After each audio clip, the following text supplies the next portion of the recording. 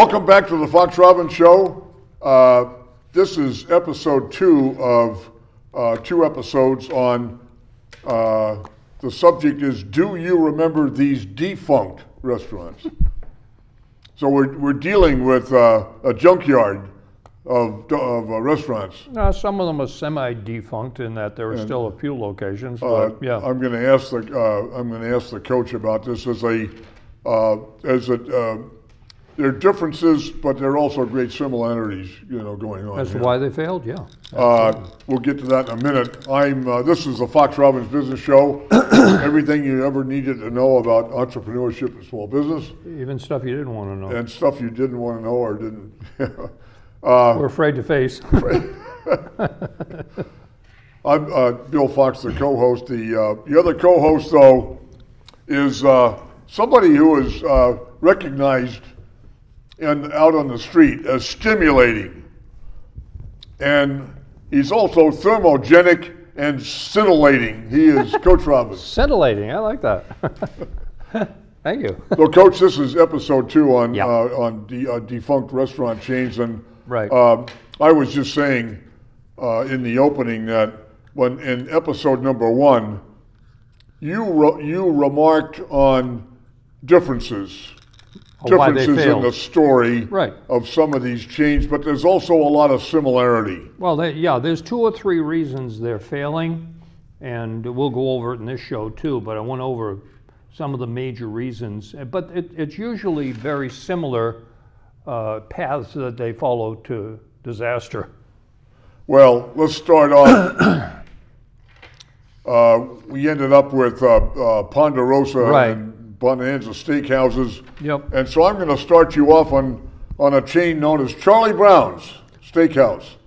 Another steakhouse, yet another steakhouse. Yet another steakhouse, right? And again, Charlie Brown being, I'm sure they had to pay, what's his name, royalties for using the name if he wasn't involved. Who's the cartoonist? Cartoonist. Yeah, Schultz.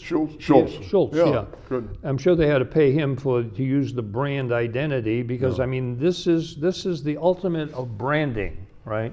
When you use Charlie Brown, who wasn't a cook, probably wouldn't be a very good cook, right? But use the name Charlie Brown, which was very popular back in the 60s. But I don't know what it means, in the restaurant again, thing. It grew. This grew up out in New Jersey back in the 80s and 90s. There is always somebody that's willing to buy, a chain, thinking, oh, this is something that's not here, and therefore I can buy this franchise, and I'm going to make a success. Yeah.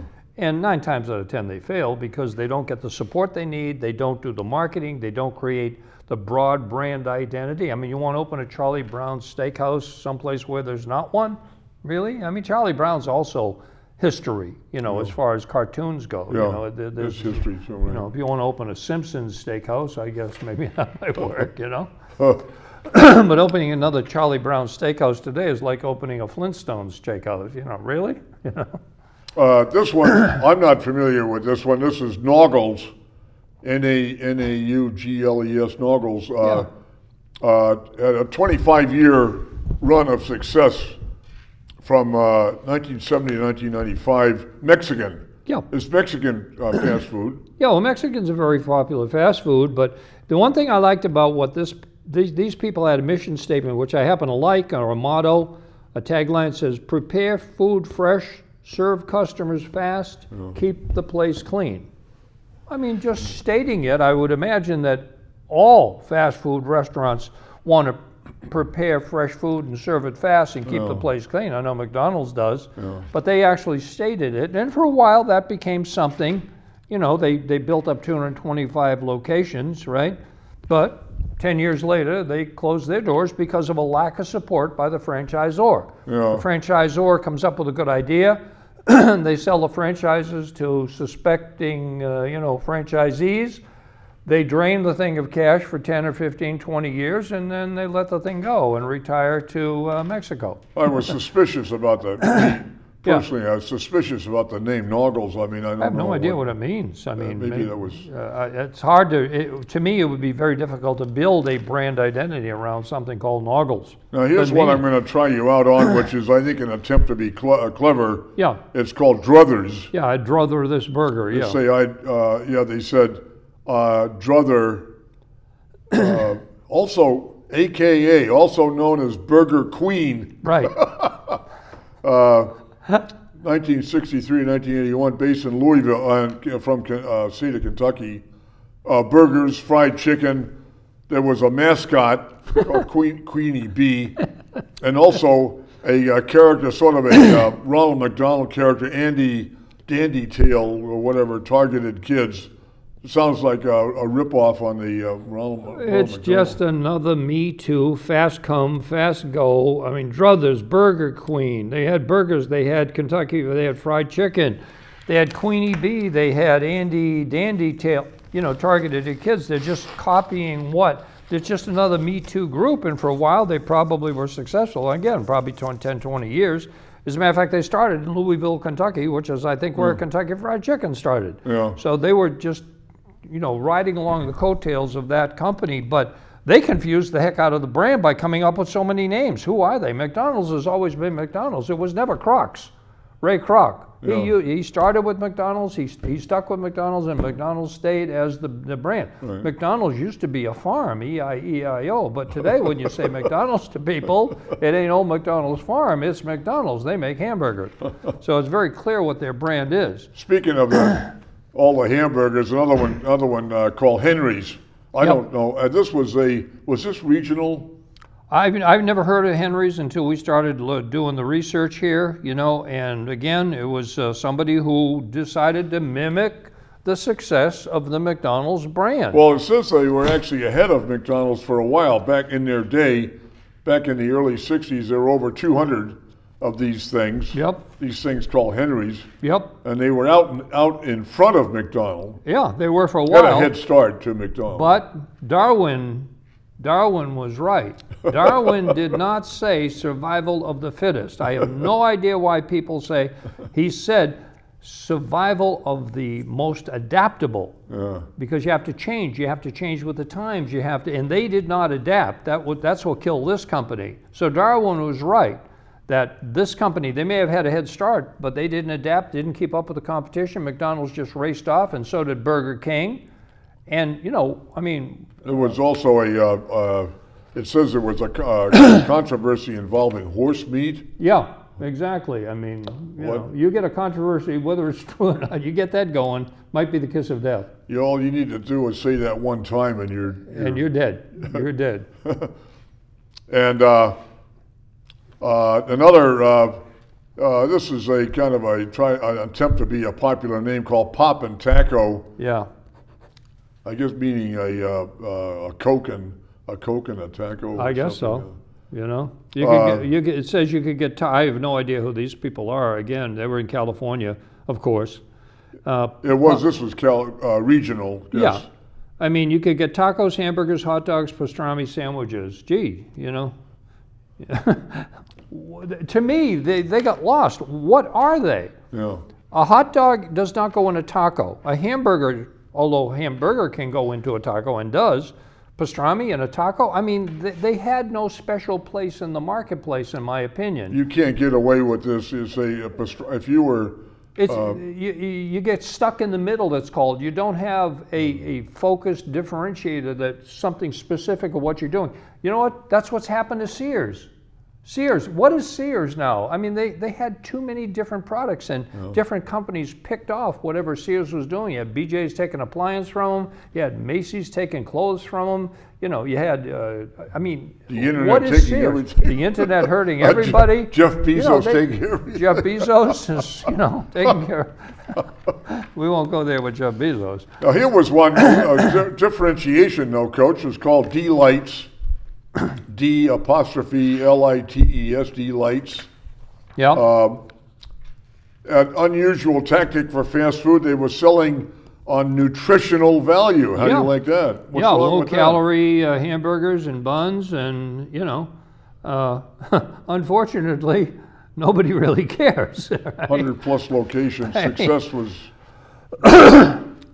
Success was fleeting. Yeah, well, yeah, because it went by like a fast truck. Oh, they're gonna give you food with great nutritional value. Great, that's Weight Watchers bag, not Sold out to Hardee's. Yeah, Hardee's was a talk about focus. That was instead of hot dogs, hamburgers, it was roast beef, right? Exactly, Hardee's roast beef. Yep. Beef. At least they had something going for them. But I mean, let's face it.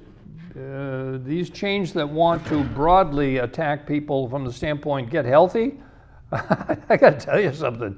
The average American is what, 20 pounds overweight or something like that?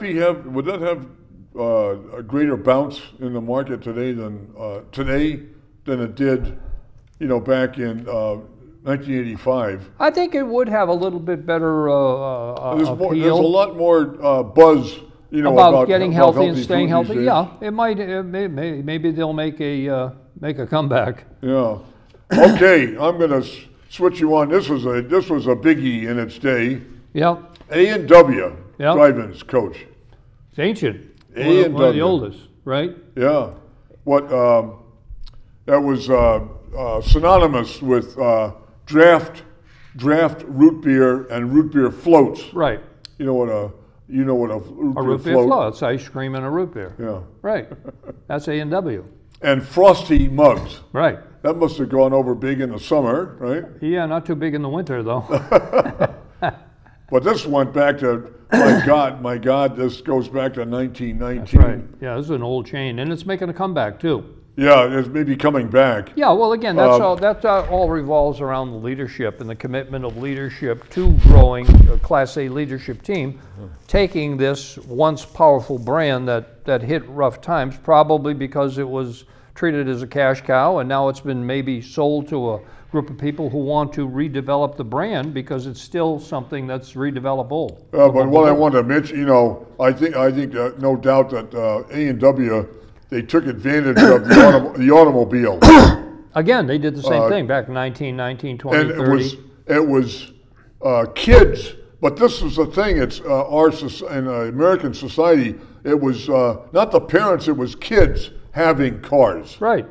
And driving and cruising around. And going to and pulling up. And they pull into an A&W. And you had the car hops come out. In roller, they have roller skates? I guess I've seen it. It was before my time. liar, Vince. But yeah, no, the roller skate, the girl comes out in roller skates, takes your order, goes back, But riding, I think, riding on a social wave, which is that the popularity of the automobile, the availability, everybody had an automobile and could ride around. Convertibles. Yeah, right. Those were happy days, and of course you know what I'm talking about. When Richie would pull up in the car to Arnold's, right? Yeah. Why did that go away? I wonder. I guess it was liability issues with somebody skating around trying to serve. There is a chain. I think Sonic up in New Hampshire has those pull up and you can order something and then somebody comes out, brings your stuff. They don't come out in roller skates, but they bring your food out to you. At least you don't have to stand in the window. Skis. Yeah, right. I thought that was funny. Okay, I'm going to turn your attention to a chain known as Carol's. Yep. More burgers, by the way. Yeah. We're getting sick of burgers here. I know. Everybody has an idea. Come on. But it was preceded. this preceded McDonald's and Burger King. Yeah, they actually came out. One of the first that came out, and the same type of idea. That was a 15-cent. That's unbelievable. 15-cent hamburger. And you walked up to the window, ordered it. It was all ready. They popped it in your plate, and you walked away with it. And went off to your car and ate, or whatever you did. But again, they didn't keep up, and a lot of them became Burger Kings. I'm sure the franchisees just said, Carol's isn't supporting what we need in today's current market, and keeping the brand fresh and current. And so again, oligopolistic competition set in. You got McDonald's, you got Burger Kings, and then you did have Wendy's trying to make an inroad, and it has to some degree, but McDonald's and Burger King are two biggies. But so these guys party caved into caved into the Burger King and McDonald's. They didn't keep pressure. up. They didn't invest in the company, and they went by the wayside. This next one, I think, is this a regional called Wetson's, W-E-T-S-O-N, Wetson? Yeah. Because, the founder is Herb Wettinson. Wettinson, yeah. Yeah, but he called it Wetson's, Yep. founder of Wetson. This guy was, no, he's not from California. He was inspired by the success of McDonald's out on the West Coast. Yeah. He opened this thing in Long Island on the East Coast. Right. As Ray Kroc Also did. had the 15-cent hamburgers. Right. So he was a Me Too, and I guess he was fairly successful for a short period of time, but only about 10 years because he did not support it financially. He didn't put the people together to continue to build a chain. Ray Kroc did just the opposite thing. Ray Kroc, he was from the Midwest, Chicago, Illinois, Des Plaines, Illinois, but he happened to be in California, saw the two McDonald's operating very well, and opened up franchise McDonald's in the Midwest and continued to grow the brand. He was a very powerful business personality. And Wasn't Ray Kroc was a traveling salesman? Exactly, he was selling blenders or something. Yeah. But he saw that this is a great thing, and he took it, and of course he created and crushed all the competition, and Herb Wetson just didn't keep up. And speaking of change of pace, the next one is Rack's roast beef. I wouldn't eat it sounds too much like rats to me. I wouldn't eat a Rack's roast beef, that's for sure. R-A-X, I don't know what that is. And again, they diluted the brand identity by calling it Jack's roast beef, J-A-X, and then Rick's roast beef, R-I-X, and then, just who the heck are they? McDonald's is McDonald's.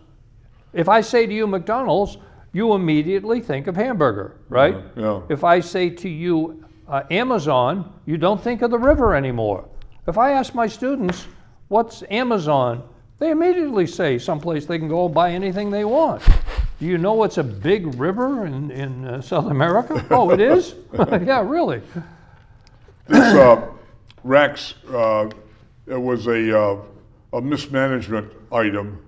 They just don't know what they're doing. It's a Class C team, if not a Class B team. To come up with that many different names, Rack's doesn't work to start with, and of course they probably realized it. They want to make it Rick's, R-A-X, and Jack's, J-A-X, and it just confused the heck out of the market, and the market said, no thank you, go away. Well, there's a couple still left out there, but they certainly got buried by Hardee's, which was featured, roast beef, doesn't it?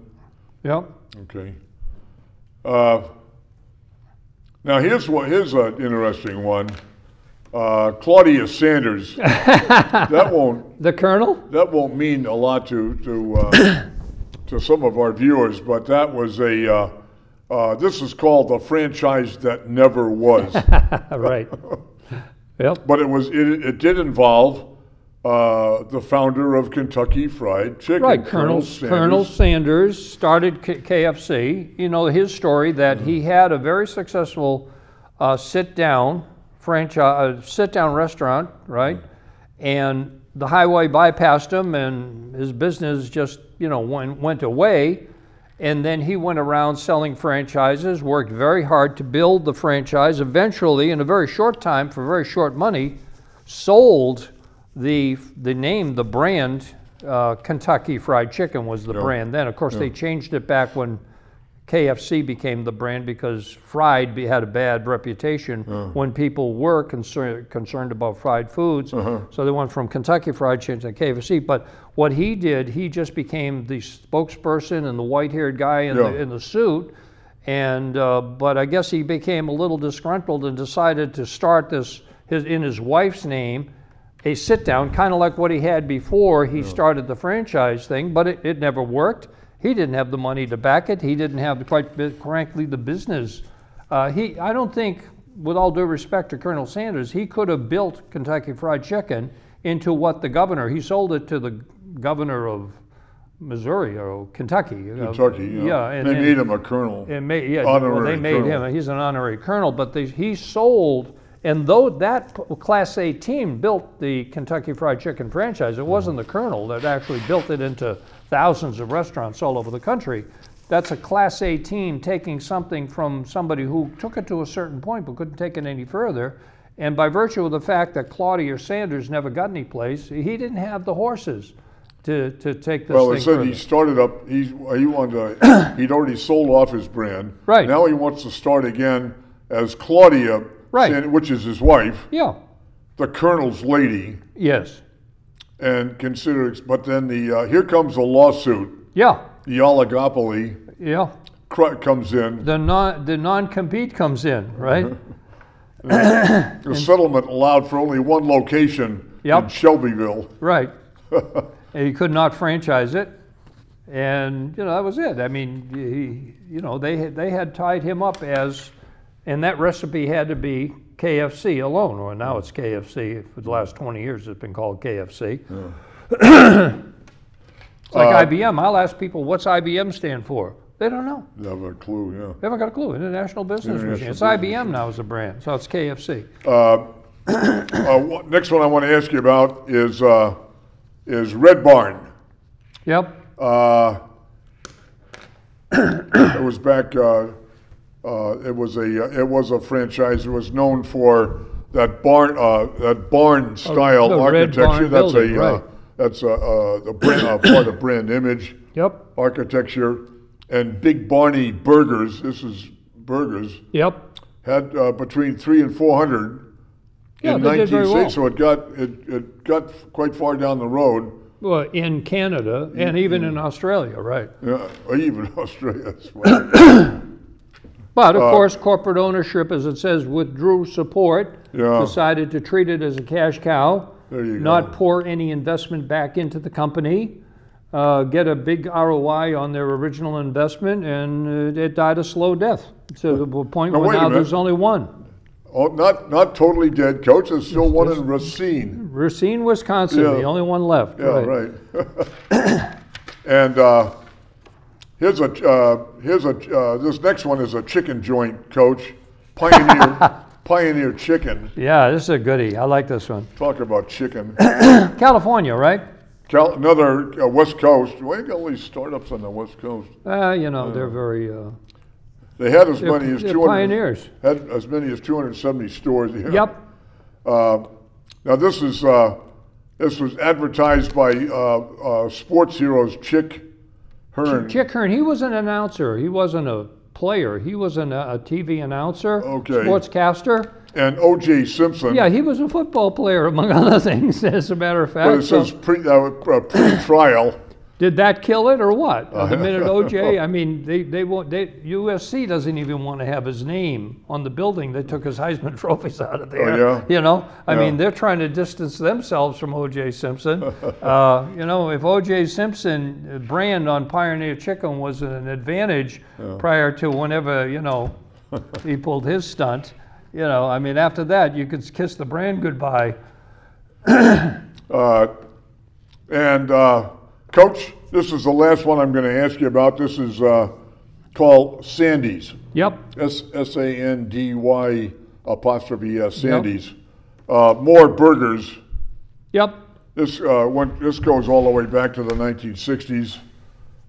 This one involved unhappy McDonald's franchise owners. How do you like that one? Yeah, because the McDonald's was leasing the franchise, and the terms of the McDonald's were, and still are to some degree, very strict, and these people decided that they could do it better. So pretty quick, I mean, this says when? Back in the 60s, because McDonald's only been around since the 40s or late 40s, 50s, something like that. So these people pretty much said, I'm sick of McDonald's franchises, probably sold their McDonald's franchises, and decided to come out with a Me Too business.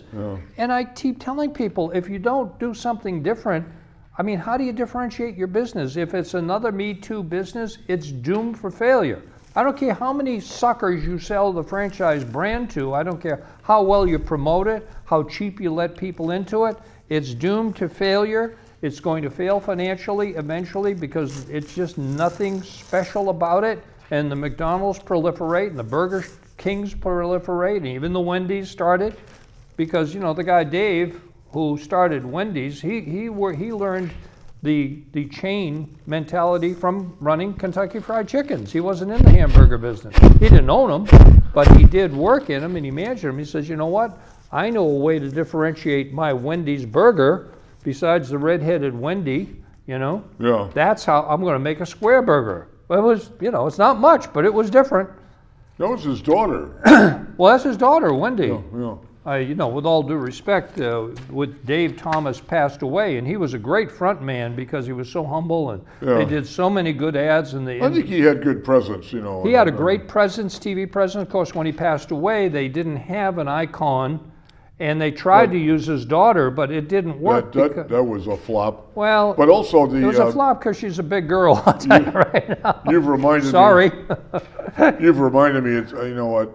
I was going to comment the same thing as to me is a little bit true with the KFC, the Kentucky Fried Chicken thing. With they use the Colonel with his his beard and his white shirt. Very distinct look. Lately now and currently on TV, they've been flopping one actor after another, trying to get the right click. Right. On that symbol, and it ain't working. It ain't working at all. And how about the beer? Not that it's part of this, and it's that beer that had the most interesting man in the world. Yeah. You know, his contract ran out. He couldn't renegotiate it or want to retire, and so now they're doing all kinds of other things trying to do it and you know, get the brand back up. They had him as a front man. Their sales tripled or quadrupled with him as a front man on TV. Talk about front of the mind. Yeah.